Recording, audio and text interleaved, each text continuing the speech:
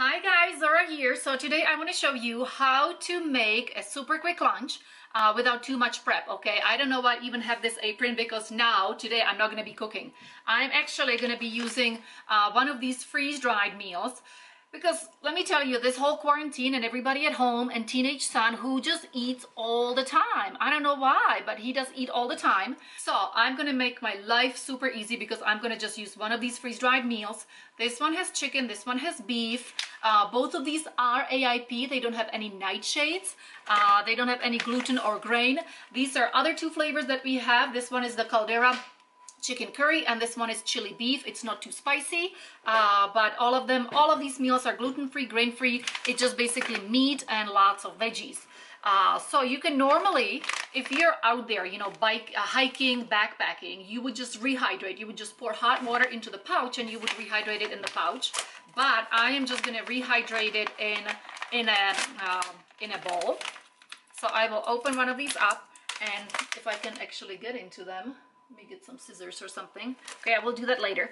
Then I'm gonna add some broccoli. Like, you can add any veggies that you have at home, okay? Broccoli I have here. I have some carrots and also organic cucumbers. In the garden I found a few chives and also green onions, so I will just put it all on it. And I am actually gonna split this into two meals because this has 36 grams of protein, so I think that's plenty. So I can just split it and really substitute more veggies around it. But let me just show you how to quickly make it. Oh, one more thing. Ghee, fat. Like, ghee, fat makes anything just taste better. So I'm gonna put at least a teaspoon, maybe even a tablespoon into the whole thing to make it more flavorful.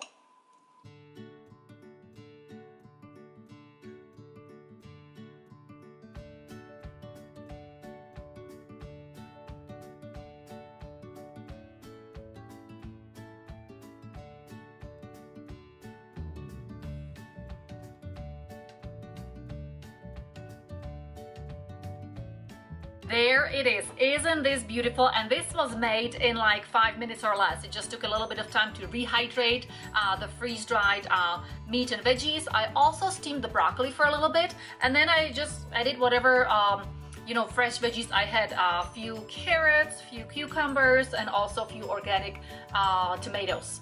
So, and this is what we're gonna enjoy today for lunch. Thank you so much for watching. There is nothing wrong to make our lives easy once in a while. Enjoy.